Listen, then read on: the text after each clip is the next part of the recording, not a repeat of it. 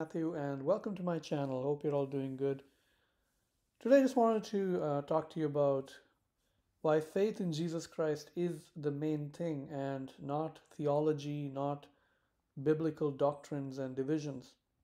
And as believers, we are united by our faith in our one Lord Jesus Christ, saved by His grace. In Ephesians 2, it says we are saved by grace. So His grace is the main thing, right? Our salvation is the main thing. Now, obviously, the secondary things, yeah, they have importance to some extent, but we are called to be united in the simplicity of Christ. In Ephesians 4, it says, "Make every effort to keep the unity of the Spirit through the bond of peace. There is one body and one Spirit." That's one body, the body of Christ. We are all one. As believers, we are all one. We are all the body of Christ, and we are all united by the same Spirit that lives in us, the Holy Spirit. Just as you were called to one hope when you were called, one Lord, one faith, one baptism, one God, and Father of all, who is over all and through all and in all. Um, we have one Lord Jesus. We are saved by our Lord Jesus Christ. We have one faith, and that faith is in Jesus. It's not faith in doctrines that save us. It's not faith in a specific church or pastor that saves us. We have one baptism. We are all baptized into Christ. We are not baptized into certain denominations.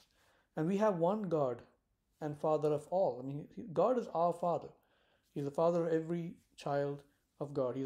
Every Christian can call God Father, just like Jesus calls Him Father. And He is over all of us and through all of us and in all of us, right? Again, this is not universalism, right? God the Father is, here the context here is about believers. The believers are united together, not the unbelievers. God is not the father of unbelievers. God is not all in all through all unbelievers.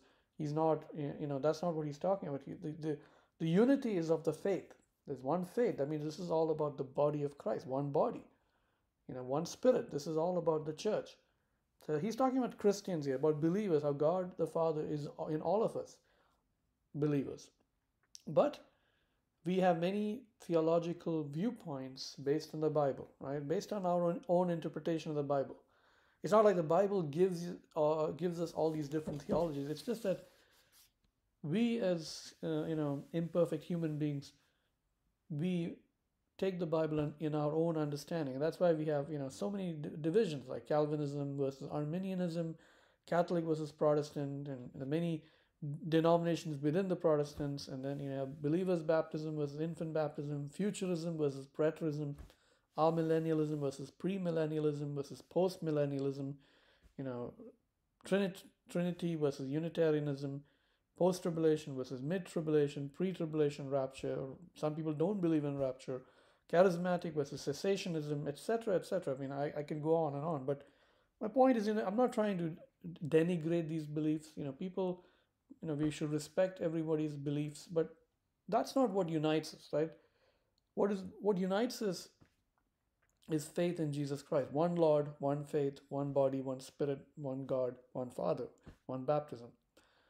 Uh, many of these doctrines are not 100 perfect because they all have pros and cons. And if that's why you have divisions, right? If we all had that one perfect doctrine, we would not have divisions. But we have divisions because these conflicting doctrines are not 100% perfect. They have pros and cons. If you're honest with yourself, when I've been through many of these doctrines, I've held very tightly to many of these doctrines, and I would change my mind later because I'd find some problem with it, and I'd find some other doctrine that would be better.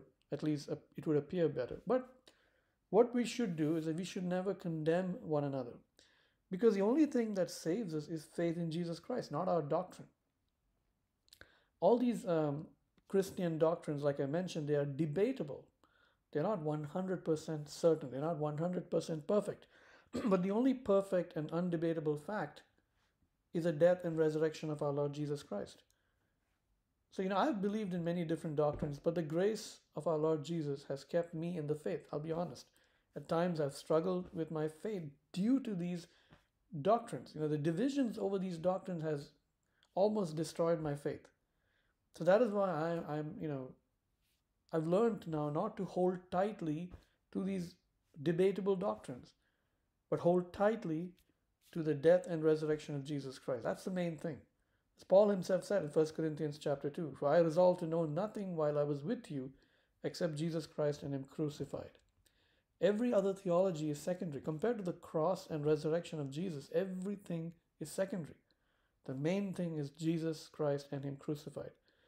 In Paul's time, the topic of circumcision and the law of Moses was a major division between Jewish and Gentile believers.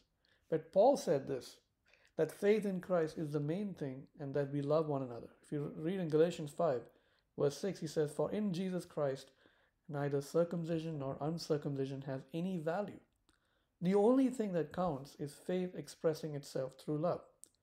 Now, we can rephrase this verse for today. "For in Jesus Christ, neither Calvinism nor Arminianism or Catholic or Protestant or Republican or Democrat or preterist or futurist, premillennial or dispensational or Baptist or Lutheran or amillennial, postmillennial or pre-trib, post-trib or mid-trib or covenantal or Trinitarian or Unitarian or any ism has any value.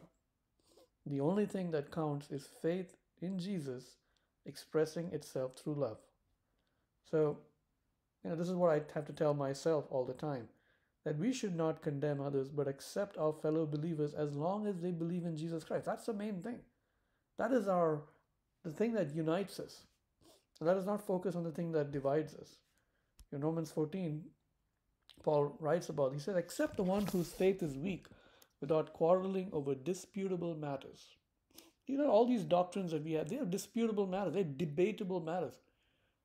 But you cannot debate about, as a Christian, you won't debate about Jesus Christ being the Son of God or, His death and resurrection. There's no debate about that. But don't quarrel over these debatable, the other debatable things. Like, for example, in Paul's time, one person's faith allows him to eat anything, but another whose faith is weak only eats vegetables.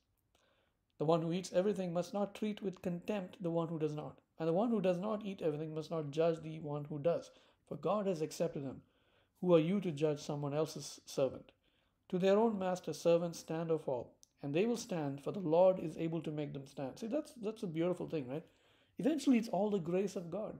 We are saved by the grace of our Lord Jesus, not based on anything we do, not based on these doctrines. So if we are not saved on these doctrines, then why do you judge others based on their doctrines? Why do people judge one another? One person considers one day more sacred than another. Another considers every day alike. Each of them should be fully convinced in their own mind. Whoever regards one day as special does so to the Lord. Whoever eats meat does so to the Lord, for they give thanks to God, and whoever abstains does so to the Lord and gives thanks to God. For none of us lives for ourselves alone, and none of us dies for ourselves alone. If we live for the Lord. If we die for the Lord. So whether we live or die, we belong to the Lord. For this reason, Christ died and returned to life, so that he might be the Lord of both the dead and the living. You then, why do you judge your brother or sister? Why do you treat them with contempt? For we will all stand before God's judgment seat. So then each of us will give an account of ourselves to God. Therefore, let us stop passing judgment on one another. Instead, make up your mind not to put any stumbling block or obstacle in the way of a brother or sister. So whatever you believe about these things, keep between yourself and God. Blessed is the one who does not condemn himself by what he approves. So my friend, this is the thing. If you read this, the main thing is the grace of God. And the main thing is that we belong to Jesus. We don't judge one another.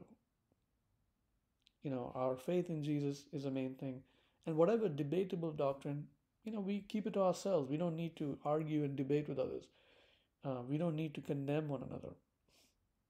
Because eventually it's all about Jesus. It's all about his finished work. It's all about his grace.